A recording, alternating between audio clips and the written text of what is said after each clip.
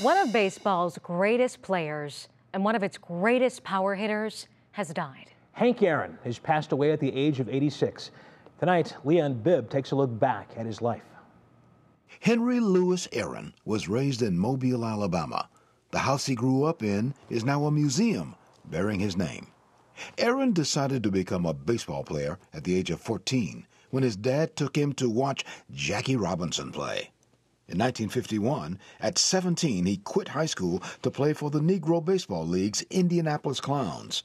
By 1954, the player who would one day be known as Hammerin' Hank broke into the major leagues. Over the next 20 seasons, he hit at least 30 homers 15 times, 40 or more homers 7 times.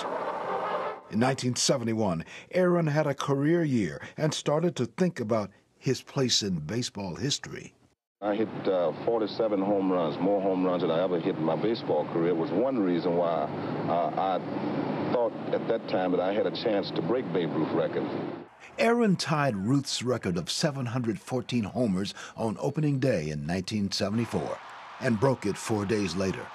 Here's the pitch by Downing, swinging. There's a drive into left center field. That ball is going to be out of here. It's gone. It's 7:15. Hank Aaron retired in 1976 with 755 home runs. He moved into the Braves front office as vice president and was elected into the Hall of Fame in 1982. A longtime supporter of civil rights organizations, he co-founded the Hank Aaron Chasing the Dream Foundation, helping children develop their potential. And he received the Presidential Medal of Freedom in 2002. Hank Aaron will be remembered as a hard-working, quiet man who worked magic with a baseball bat. For 3 News, I'm Leon Bibb. Hammerin' Hank.